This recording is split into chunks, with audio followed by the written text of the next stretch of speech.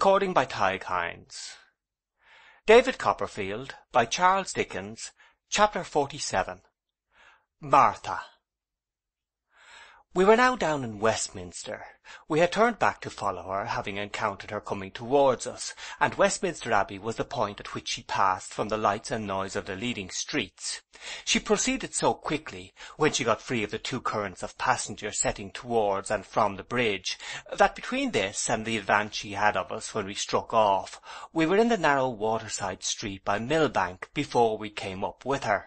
At that moment she crossed the road as if to avoid the footsteps that she heard so close behind, and, without looking back, passed on even more rapidly. A glimpse of the river through a dull gateway where some waggons were housed for the night seemed to arrest my feet. I touched my companion without speaking, and we both forbore to cross after her, and both followed on that opposite side of the way, keeping as quietly as we could in the shadow of the houses, but keeping very near her. There was, and is when I write, at the end of that low-lying street, a dilapidated little wooden building, probably an obsolete old ferry house.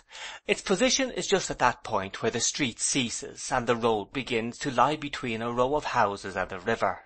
As soon as she came here and saw the water, she stopped as if she had come to her destination, and presently went slowly along by the brink of the river, looking intently at it. All the way here I had supposed that she was going to some house.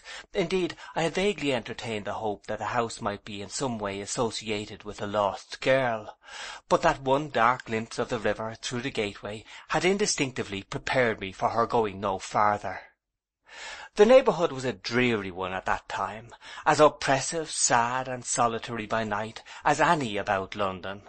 There were neither wharfs nor houses on the melancholy waste of road near the great blank prison. A sluggish ditch deposited its mud at the prison walls.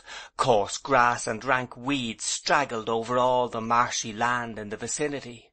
In one part, carcasses of houses, inauspiciously begun and never finished, rotted away. In another, the ground was cumbered with rusty iron monsters of steam boilers, wheels, cranks, pipes, furnaces, paddles, anchors, diving bells, windmill sails, and I know not what strange objects, accumulated by some speculator, and grovelling in the dust, underneath which, having sunk into the soil of their own weight in wet weather, they had the appearance of vainly trying to hide themselves. The clash and glare of sundry fiery works upon the riverside arose by night to disturb everything except the heavy and unbroken smoke that poured out of their chimneys. Slimy gaps and causeways winding among the old wooden piles, with a sickly substance clinging to the latter like green hair, and the rags of last year's handbills offering rewards for drowned men, fluttering above high water mark, led down through the ooze and slush to the ebb tide. There was a story that one of the pits dug for the dead in the time of the Great Plague was hereabout, and a blighting influence seemed to have proceeded from it over the whole place.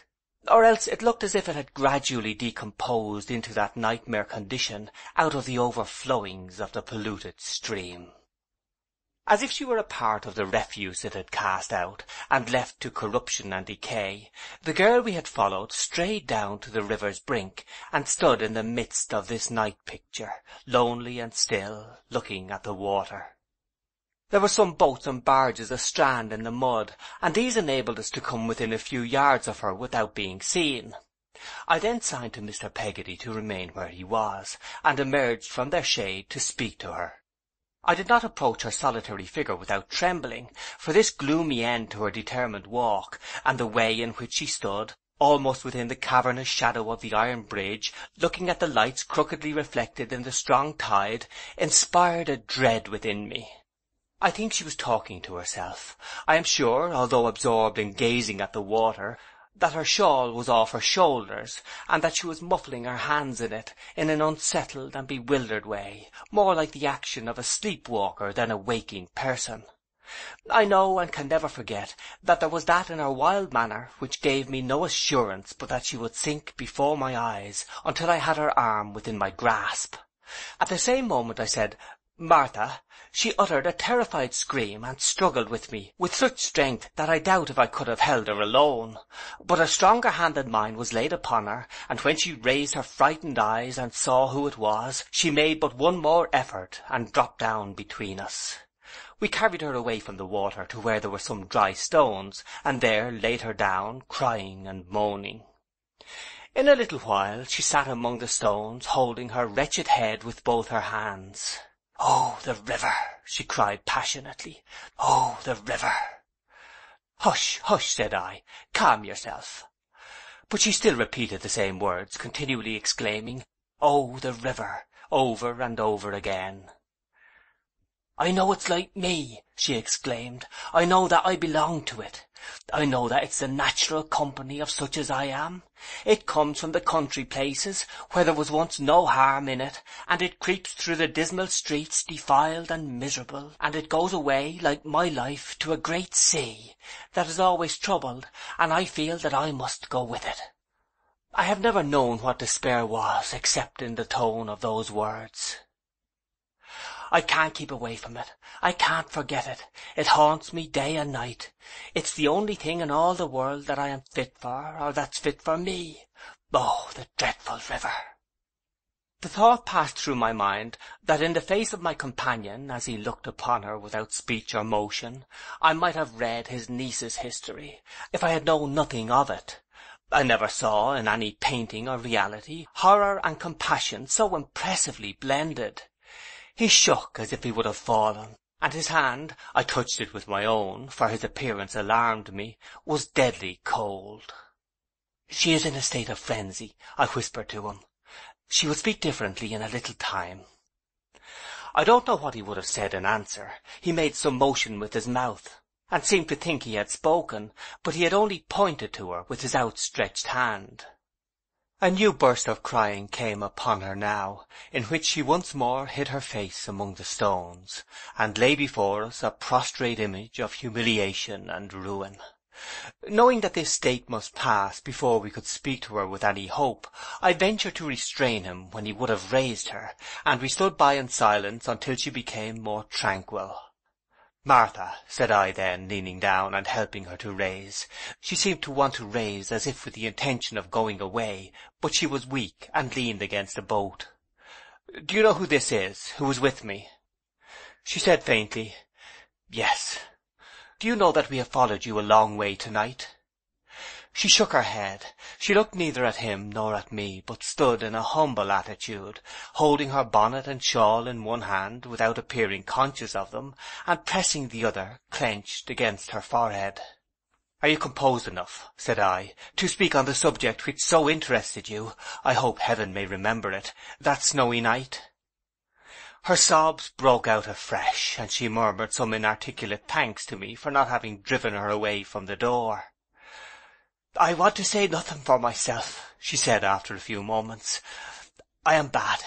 I am lost. I have no hope at all. But tell him, sir," she had shrunk away from him, "if you don't feel too hard to me to do it, that I never was in any way the cause of his misfortune." "It has never been attributed to you," I returned, earnestly responding to her earnestness. "It was you, if I don't deceive myself," she said in a broken voice, "that came into the kitchen the night she took such pity on me, was so gentle to me, didn't shrink away from me like all the rest, and gave me such kind help. Was it you, sir?" "It was," said I. "I should have been in the river long ago," she said, glancing at it with a terrible expression, "if any wrong to her had been upon my mind. I could never kept out of it a single winter's night if I had not been free of any share in that." "The cause of her flight is too well understood," said I. "You are innocent of any part in it, we thoroughly believe. We know." "Oh, I might have been much the better for her if I had had a better heart," exclaimed the girl with a most forlorn regret. "For she was always good to me. She never spoke a word to me but what was pleasant and right. Is it likely I would try to make her what I am myself, knowing what I am myself so well? When I lost everything that makes life dear, the worst of all my thoughts was that I parted forever from her. Mr. Peggotty, standing with one hand on the gunwale of the boat and his eyes cast down, put his disengaged hand before his face. "And when I heard what had happened before that snowy night from some belonging to our town," cried Martha, "the bitterest thought in all my mind was that the people would remember she once kept company with me, and would say I corrupted her, when, heaven knows, I would have died to have brought back her good name." Long unused to any self-control, the piercing agony of her remorse and grief was terrible. "To have died would not have been much. What can I say? I would have lived," she cried. "I would have lived to be old in the wretched streets, and to wander about avoided in the dark, and to see the day break on the ghastly line of houses, and remember how the same sun used to shine into my room and wake me once. I would have done even that to save her." Sinking on the stones, she took some in each hand and clenched them up, as if she would have ground them. She writhed into some new posture constantly, stiffening her arms, twisting them before her face, as though to shut out from her eyes the little light there was, and drooping her head as if it were heavy with insupportable recollections. "What shall I ever do?" she said, fighting thus with her despair. "How can I go on as I am, a solitary curse to myself, a living disgrace to everyone I come near?" Suddenly she turned to my companion. "Stamp upon me! Kill me! When she was your pride, you would have thought I had done her harm if I had brushed against her in the street. You can't believe, why should you, a syllable that comes out of my lips. It would be a burning shame upon you, even now, if she and I exchanged a word. I don't complain. I don't say she and I are alike. I know there is a long, long way between us. I only say, with all my guilt and wretchedness upon my head, that I am grateful to her from my soul, and love her. Oh, don't think that all the power I had of loving anything is quite worn away. Throw me away as all the world does. Kill me for being what I am and having ever known her. But don't think that of me." He looked upon her while she made this supplication, in a wild, distracted manner, and when she was silent, gently raised her. "Martha," said Mr. Peggotty, "God forbid as I should judge you. Forbid as I, of all men, should do that, my girl. You do't know half the change that's come in the course of time upon me, when you think it likely. Well," he paused a moment, then went on, "you do't understand how 'tis that this here gentleman and me has wished to speak to you. You do't understand what 'tis we has afore us. Listen now." His influence upon her was complete. She stood shrinkingly before him, as if she were afraid to meet his eyes, but her passionate sorrow was quite hushed and mute. "If you heard," said Mr. Peggotty, "out of what passed between Master Davy and me, the night when it snew so hard, you know as I have been where not for to seek my dear niece, he repeated steadily, "for she's more dear to me now, Martha, than she was dear afore." She put her hands before her face, but otherwise remained silent. "I have heard her tell," said Mr. Peggotty, "as you was early left fatherless and motherless, with no friend for to take, in a rough seafaring way, their place. Maybe you can guess that if you'd had such a friend, you'd have got into a way of being fond of him in course of time, and that my niece was kinder daughter-like to me." As she was silently trembling, he put her shawl carefully about her, taking it up from the ground for that purpose. "Whereby," said he, "I know both that she would go to the world's furthest end with me, if she could once see me again, and that she would fly to the world's furthest end to keep off seeing me. For though she ain't no call to doubt my love, and doen't, he repeated, with a quiet assurance of the truth of what he said, there's shame steps in and keeps betwixt us." I read in every word of his plain, impressive way of delivering himself new evidence of his having thought of this one topic in every feature it presented. "According to our reckoning," he proceeded, "Master Davy's here and mine. She is like one day to make her own poor solitary course to London. We believe, Master Davy, me, and all of us, that you are as innocent of everything that has befell her as the unborn child. You've spoke of her being pleasant, kind, and gentle to you. Bless her, I knew she was. I knew she always was to all. You're thankful to her, and you love her. Help us all you can to find her, and may heaven reward you." She looked at him hastily, and for the first time as if she were doubtful of what he said. "Will you trust me?" she asked in a low voice of astonishment. "Full and free," said Mr. Peggotty. "To speak to her if I should ever find her, shelter her if I have any shelter to divide with her, and then, without her knowledge, come to you and bring you to her?"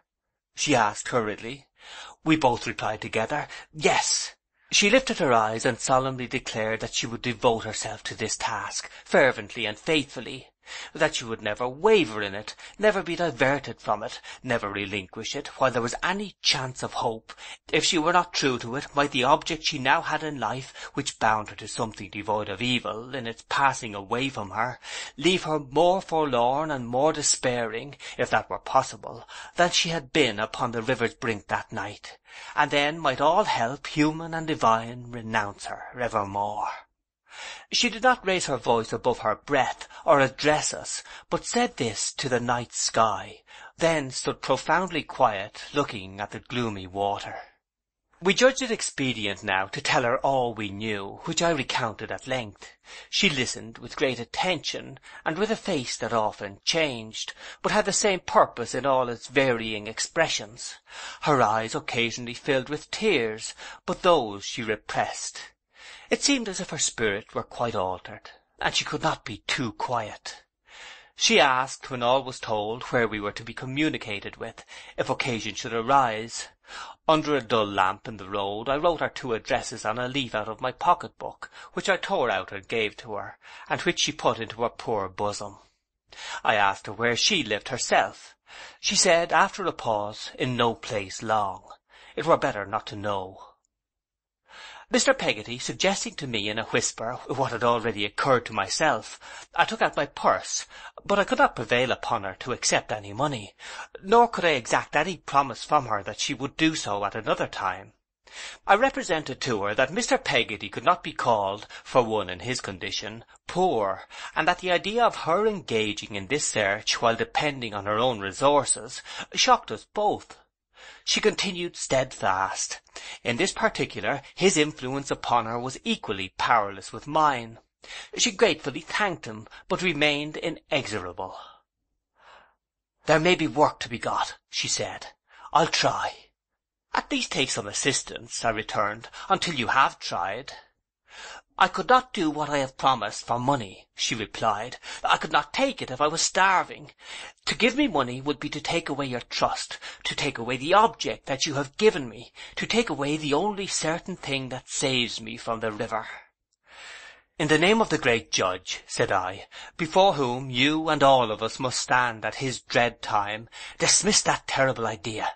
We can all do some good if we will." She trembled, and her lip shook, and her face was paler, as she answered, "It has been put into your hearts, perhaps, to save a wretched creature for repentance.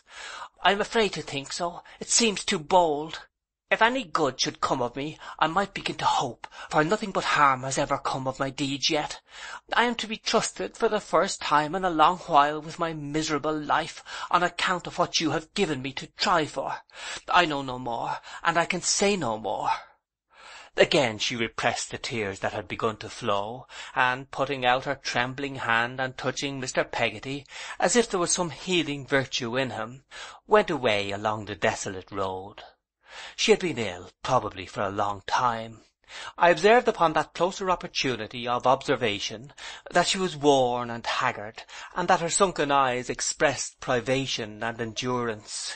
We followed her at a short distance, our way lying in the same direction, until we came back into the lighted and populous streets. I had such implicit confidence in her declaration that I then put it to Mr. Peggotty whether it would not seem, in the onset, like distrusting her to follow her any farther. He being of the same mind, and equally reliant on her, we suffered her to take her own road, and took ours, which was towards Highgate. He accompanied me a good part of the way, and when we parted, with a prayer for the success of this fresh effort, there was a new and thoughtful compassion in him that I was at no loss to interpret. It was midnight when I arrived home. I had reached my own gate, and was standing listening for the deep bell of St. Paul's, the sound of which I thought had been borne towards me along the multitude of striking clocks, when I was rather surprised to see that the door of my aunt's cottage was open, and that a faint light in the entry was shining out across the road. Thinking that my aunt might have relapsed into one of her old alarms, and might be watching the progress of some imaginary conflagration in the distance, I went to speak to her. It was with very great surprise that I saw a man standing in her little garden. He had a glass and a bottle in his hand, and was in the act of drinking. I stopped short among the thick foliage outside, for the moon was up now, though obscured, and I recognized the man who I had once supposed to be the delusion of Mr. Dix, and had once encountered with my aunt in the streets of the city. He was eating as well as drinking, and seemed to eat with a hungry appetite. He seemed curious regarding the cottage too, as if it were the first time he had seen it. After stooping to put the bottle on the ground, he looked up at the windows, and looked about, though with a covert and impatient air, as if he was anxious to be gone. The light in the passage was obscured for a moment, and my aunt came out. She was agitated, and told some money into his hand. I heard a chink. "What's the use of this?" he demanded. "I can spare no more," returned my aunt. "Then I can't go," he said. "Here, you may take it back." "You bad man," returned my aunt with great emotion. "How can you use me so? But why do I ask? It's because you know how weak I am.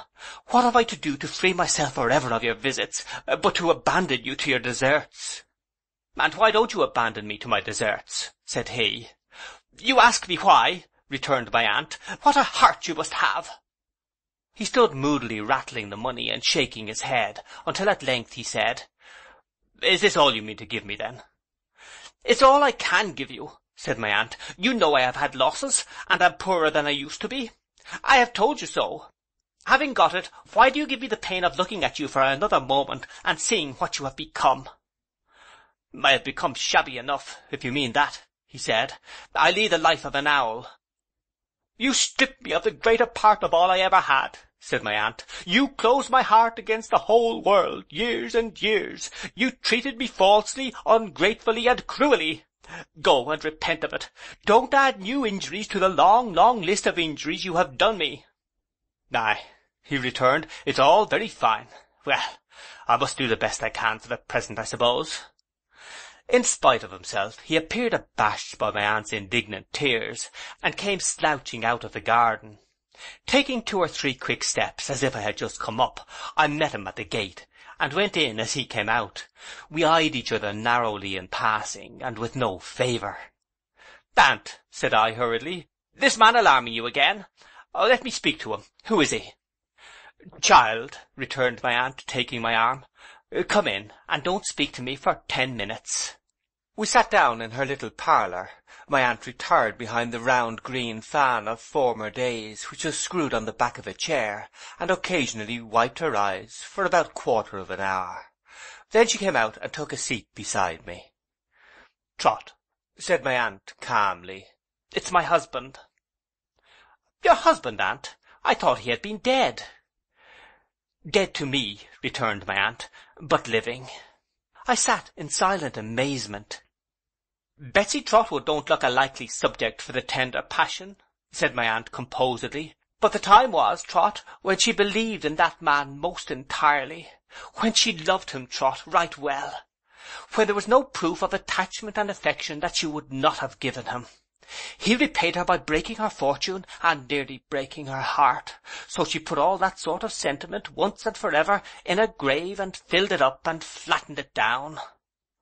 My dear good aunt." "I left him," said my aunt, laying her hand as usual on the back of mine, "generously. I may say at this distance of time, Trot, that I left him generously.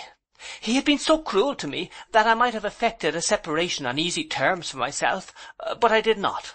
He soon made ducks and drakes of what I gave him, sank lower and lower, married another woman, I believe, became an adventurer, a gambler, and a cheat. What he is now, you see.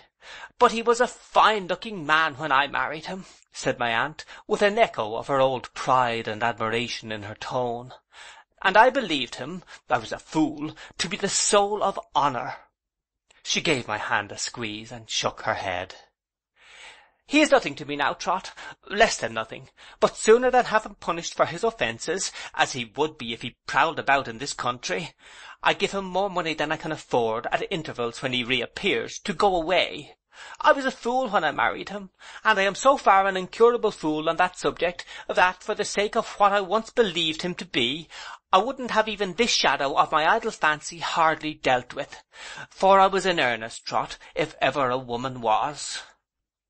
My aunt dismissed the matter with a heavy sigh, and smoothed her dress. 'There, my dear,' she said, 'now you know the beginning, middle, and end, and all about it. We won't mention the subject to one another any more, neither of course will you mention it to anybody else. This is my grumpy-frumpy story, and we'll keep it to ourselves, Trot.' End of chapter 47.